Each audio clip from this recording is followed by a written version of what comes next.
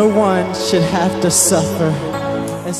My name is Ishmeal Alfred Charles, and I work as the Programs Manager for Caritas Freetown and Haley International Relief Foundation and the lead campaigner for Sick Pikin project.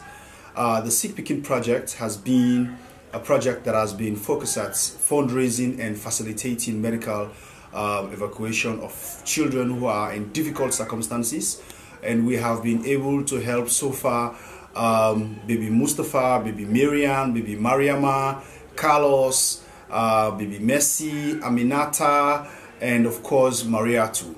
Many more children have actually been helped, and currently we have 5 other children that are in our waiting list, and we are very worried because most of these children get into very complicated state before we're able to raise and reach the landmark of resources that we're supposed to raise to be able to send them to hospitals in India mostly.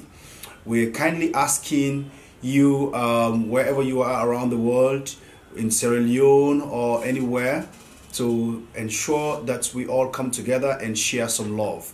Let's cultivate love for the sake of humanity and share. Nothing is too small. Donate whatever you can so that we will be able to help these babies. You will have opportunity to see pictures of those children that we have helped. However, there are many more who need help. And for us to be able to reach those who need help, we need to be able to donate on a regular basis. Let's make it a point of responsibility and a point of duty to share love and help these children so that they can have second chance in life. God don't make it possible for we baby them forget the healing. But pray and ask other people for help, for contribute for the other baby the way they need help presently.